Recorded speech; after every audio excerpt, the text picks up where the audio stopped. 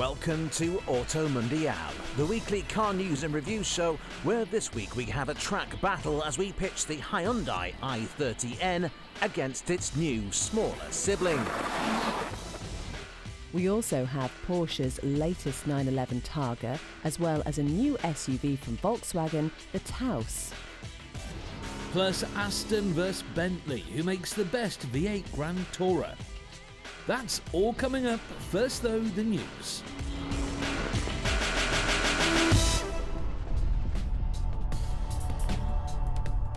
Supercar startup Zinger has broken the production car lap record at Laguna Seca. The American brand's 1,233 brake horsepower hypercar broke the record previously held by the McLaren Senna by more than 2 seconds with a time of 1 minute 25.44. Driven by American racing driver Joel Miller, the Zinger 21C used road-legal Michelin Pilot Sport Cup 2 R tyres, with Miller describing the powertrain as completely mind-blowing.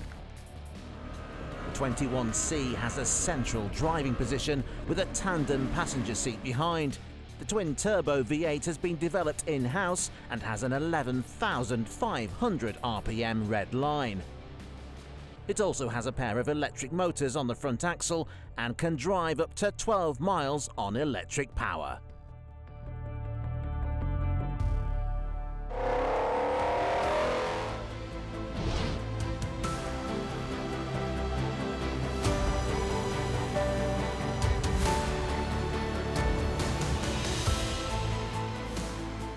When one is buying a luxury Grand Tourer, it's easy to believe that more is more.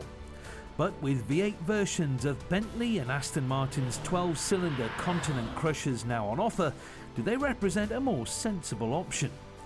Or do their V12 and W12 counterparts still offer ultimate GT opulence? The Aston Martin DB11 has been with us for a while now, but if anything, it seems to be getting even better looking with age, thanks to its timeless coupe design and sensibly sized front grille. It follows the same classic GT recipe as all of its DB forebears, with a big engine up front under a long bonnet, a luxurious 2x2 cabin behind that, and drive going to the rear wheels. It's pure Aston and very unlikely to be mistaken for anything else. But it isn't just shaped to look good. It's covered in clever aerodynamic touches to funnel the air for maximum downforce, without the need for vulgar stick-on wings and splitters. It looks great from any angle, just as an Aston should. Inside, however, the styling is not quite so convincing. The V-shaped dash design doesn't quite seem to fit in with the rest of the car's flowing looks, while the dated infotainment screen looks to have been carelessly plonked on top.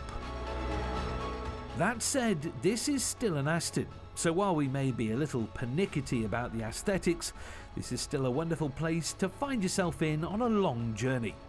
The materials are fantastic, with gorgeous leather and wood everywhere you look. On paper, the turbocharged Mercedes power plant is totally outgunned by the flagship model. It's hardly a slouch though. 0 to 62 miles per hour is dealt with in just 4 seconds, only a fraction slower than the heavier V12. And it's the V8's weight that helps it stand apart. With 4 fewer cylinders sitting under the bonnet, the DB11 V8 is nimbler and more of a driver's car than the V12 Cruiser. That said, however, the V8 will still settle into a comfortable cruise like a proper GT. And then we have this, the new Bentley Continental GT V8. Every bit as imposing as the W12 model, with only the extra tailpipes and some badges marking it apart from its big brother. It's a familiar VW Group engine that we've seen in everything from the Porsche Panamera to the Lamborghini Urus. Like the DB11, the V8 Continental misses out on the big numbers of its 12-cylinder counterpart. Power is down from 626 to 542 brake horsepower, while 0 to 62 just pips the Aston at 3.9 seconds. Unlike the Aston, the Bentley sends its immense power to all four wheels. Grip and therefore year-round usability mean this could easily be used as an everyday car, especially with the V8's improved fuel economy of almost 24 miles per gallon. But even in this budget version, the big Bentley is all about luxury and refinement. The interior is in a league of its own. The sheer quality has to be seen to be believed, with only the finest materials on display. At first glance, it may look a little glitzy, but the more you look, the more details you spot. For day-to-day use then, these cars are arguably better choices than their bigger capacity siblings. They're cheaper, more economical and still immensely fast. But if money is no object, there's still something magical about 12 cylinders. And now part one of our Hyundai Hot Hats track battle.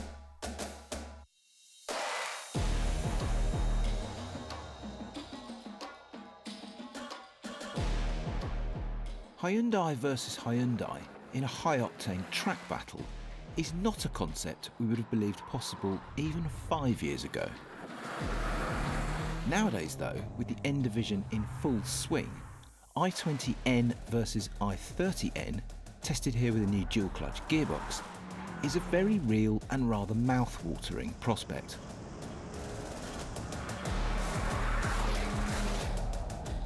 The new 1.6-litre 201 bhp i20N is the underdog for sure, not least because it costs 10 grand less than the bigger, more powerful, but 315 kilograms heavier i30N DCT.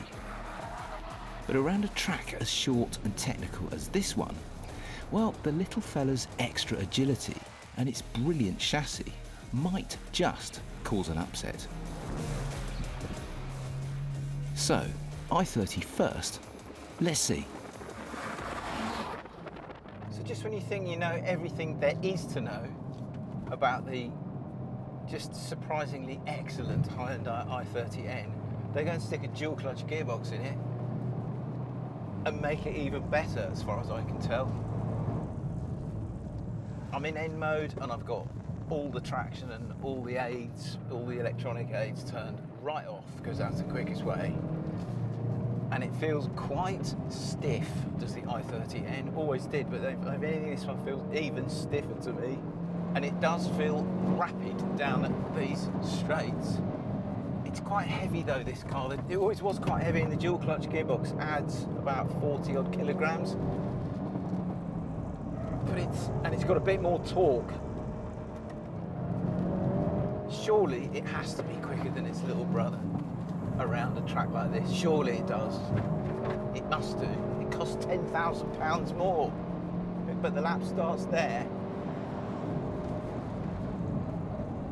Yeah, stops well. Oh. Yeah, it's pretty good through there. But you can feel the weight. Yeah, and that works nicely through there. The diff. You get on the throttle, the diff just pulls you back in. Works a treat. The gearbox also works a treat. But into here, into this slow chicane, as you can see, I'm having to leave more room just because it's quite a lot of car to get slowed down, and it's not that neat through there either. It's very good through this corner out onto the back straight, and then when you get onto the straight it goes anyway, the lap stops there. It really does go properly down the straight itself. 47.1 is the lap time. That's quick, but I know what a Civic Type R does around here, or I know what a Civic Type R GT with the big wing and the 20-inch wheels does around here, and it ain't nowhere near that. I don't know, I think the little fella, the little i20N might get quite close to that. No, it couldn't do, could it? I guess there is only one way to find out, as they say, and that's to try the i20N next. Join us again after the break for more track action, plus the new Porsche 911 Targa.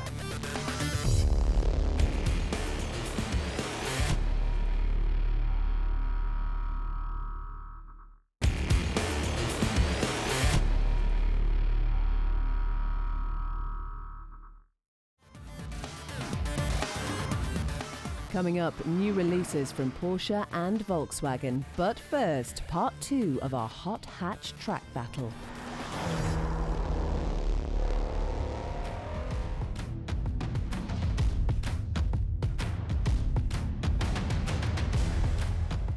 Okay, so that's a decent time from the new dual-clutch i30N, but not an unbeatable one.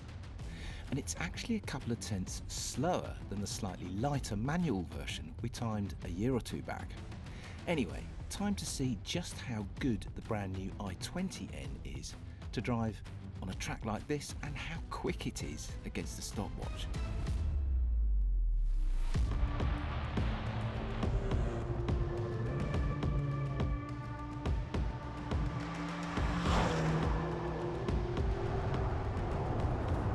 This thing feels absolutely cracking from the moment you climb inside it.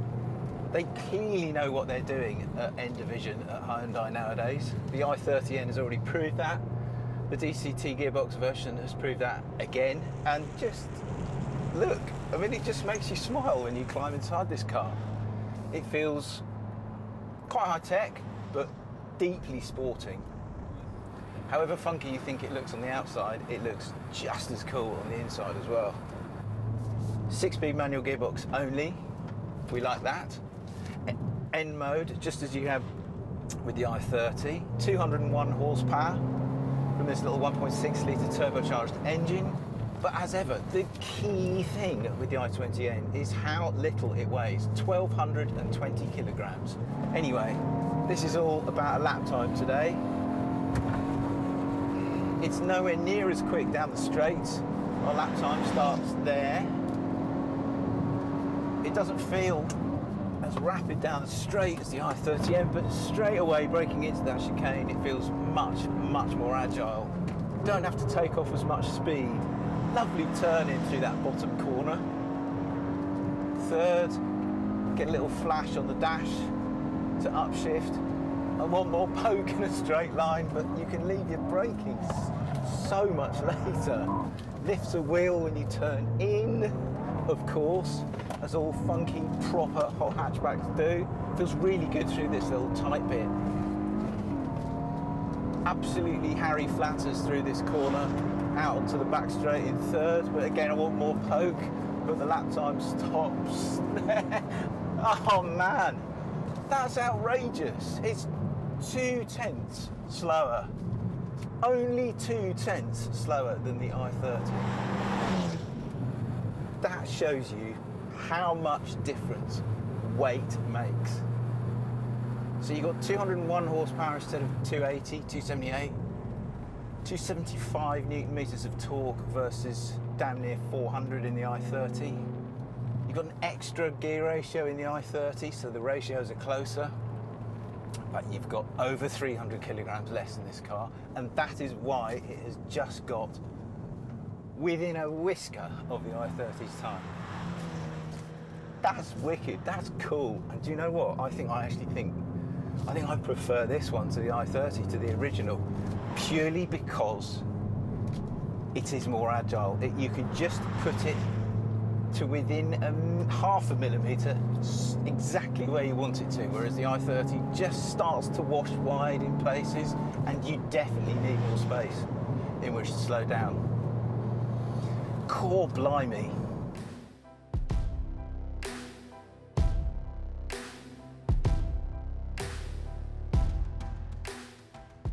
So that was a tight one.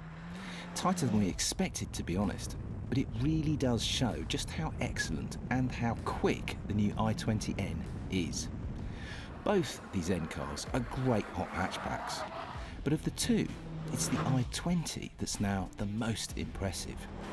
It's just a peach of a car, to be honest, and the fact that it costs 10 grand less is actually just a bonus in the end. Some bonus, and some car is the new i20N.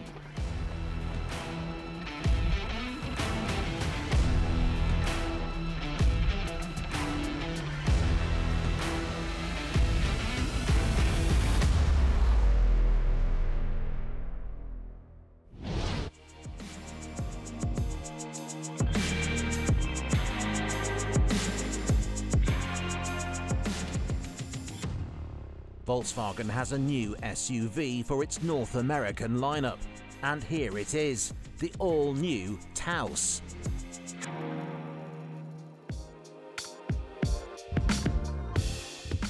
The smallest model in the brand's SUV lineup for America, it sits below the Tiguan like the T-Roc does in Europe. Named after a town in New Mexico famed for its art and historic architecture, the Taos has very much been designed with Americans in mind. Its styling is more conservative than its European equivalents, and there are no hybrid versions on offer. Instead, the Taos uses a 1.5-litre petrol motor from a Jetta, putting out 158 horsepower with 2- and 4-wheel drive versions available. Despite being the smallest SUV in the range, it is actually a little bit wider than the world market Tiguan, and its long wheelbase and tall roof make it one of the roomiest and most usable cars in its class. Rivals like the Ford Bronco Sport and the Kia Seltos may offer more style, but nothing gets close to the Taos in terms of sheer practicality. Climb inside the roomy cabin and you're greeted by typical VW build quality. It's built to last and is a noticeable step up from many of its domestic rivals. Base Model S versions get decent standard kit, but it's worth stumping up the extra $4,000 for the SE, which gains a modern infotainment system and a load of safety tech as well as fancier upholstery. Volkswagen says it has no plans to bring the Taos to Europe, and with cars like the T-Cross, T-Roc and Tiguan already doing a stellar job of filling just about every crossover SUV niche, we can't say we're that surprised. Nor are we particularly bothered. The T-Roc is a much more interesting car, and there's even an R version.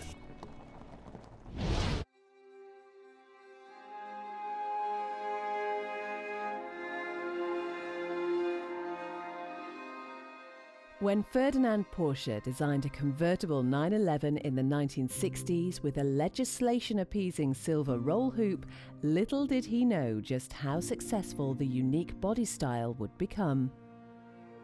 Named after the famous Targa Florio race in Sicily, the Targa was an instant hit and one of the safest convertibles on the market. Since the original of 1967, every generation of 911 has had a Targa. By the 993 and 996 generation cars, the Targa was little more than a glorified sunroof, but in 2014, the silver hoop made its return, and now there's a new one. As with the previous generation cars, the new Targa is only available with all-wheel drive, meaning you get a choice of Carrera 4, Carrera 4S and Carrera 4 GTS trims. There's also a limited edition heritage design model that harks back to Porsche's early days of motorsport with some nice stickers and classic details. Naturally, the intricate folding roof system adds a fair bit of weight. In C4S form, it adds 40 kilograms over the regular cabriolet and 110 kilograms to the coupe. It's unlikely, though, that the extra heft will put off many buyers. After all, the Targa always sells well and is considered by many, us included, to be the best-looking model in the whole 911 range. In standard Carrera 4 trim, the Targa puts out 380 brake horsepower from its 4-litre turbocharged flat 6, good for 0 to 62 in 4.2 seconds with the optional sports chrono package and a top speed of 180. Next up is the C4S, which gets a big boost in power up to 444 horsepower. The 0 to 62 sprint drops to 3.8 seconds, while top speed climbs to 189. At the top of the Targa tree sits the GTS. This throws in a lot of the optional equipment from the 4S as standard, while power is now up to 473 bhp. Acceleration is improved once again, allowing for a 0 to 62 sprint of 3.5 seconds, while top speed is increased once more to 191 miles per hour. All of this glamour and performance does not come cheap though. The entry-level Targa 4 starts at a shade over £100,000, climbing to almost £125,000 for the GTS version.